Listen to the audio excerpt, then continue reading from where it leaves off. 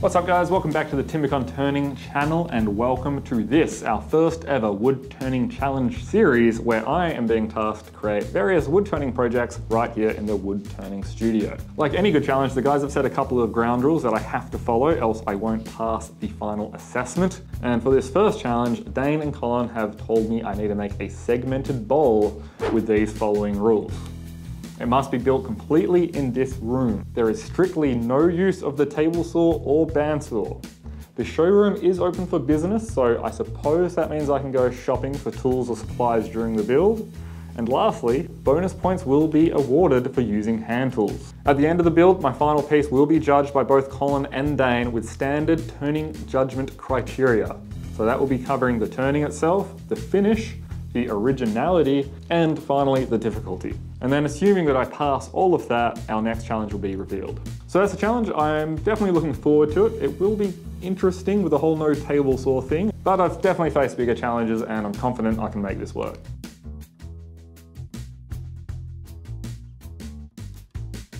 So it's the next day now and I've had a little bit of time to think about this, and I think the first thing I need to do is machine all of our timber so that we've got two parallel faces and everything's a uniform thickness. That's just going to make my life easier. Now, we haven't got anything in here that I can use, but the shop's open, so I'm going to go downstairs, pick up a few things and we'll get machining. Alright, so these are the two machines that I've chosen to take from the showroom, and we're going to be using these to dimension all of our timber. This little unit here is actually really cool. It's a brand new product for us, and it's a benchtop jointer with cast iron tables and fence, and it has a true spiral cutter head. We also have the benchtop thicknesser, and that too has a spiral cutter head. So everything that we do here should come out silky smooth and it shouldn't be too loud either. So what we're going to do here is we're going to flatten one face and then we're going to square up one edge. We'll do all the work pieces in one batch and then we'll switch over to the thicknesser. Because I can't use the table saw for this, I just need to get a little bit creative and do a few extra steps, but it's not too bad.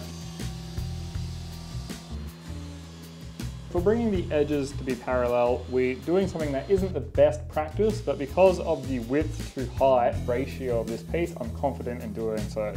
So we're going to run it through the thicknesser on edge, and that should bring our opposite face parallel, and we should be left with something that is square on all four sides. Typically, the way I would do this in my home workshop is to run it through the table saw, which because of the rules of the challenge means I can't use a table saw. I'm having to think a little bit creatively. Okay, so that is all of the timber machine, and honestly I have no idea how much of this I'm going to need, but I'm hoping this is enough. So the next thing I have to figure out is going to be how I cut the wedges, and that I need to think on a little bit. I have a concept in my mind, but I need to put it through the test and try a few things out. And that concept is to use this saw guide, which is for a Japanese saw, and it just holds the saw to be nice and 90 degrees. Now this is square and we need angled cuts, so I need to think about it a little bit, but that is the subject for the next video. Now this isn't meant to be a review video of those benchtop machines at all, but I just have to say, you've got to look at the surface finish on these things. Those spiral cutter heads are insane. Anyway, that's it for this video. I will have a think on how I can do those wedges and we'll be back with a follow-up very shortly. Okay, I couldn't finish that video without showing you at least one segmented ring, and this is it here. Now, this is a proof of concept, but I just wanted to show you guys the jig I came up with. So this is a little shooting board that I designed and cut out on a CNC, so we have to figure out a way of doing that by hand.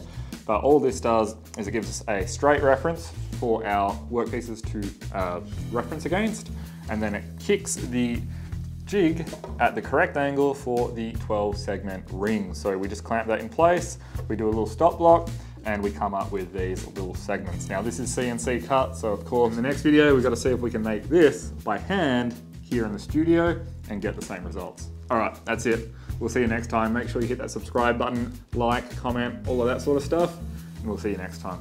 I'm getting excited now.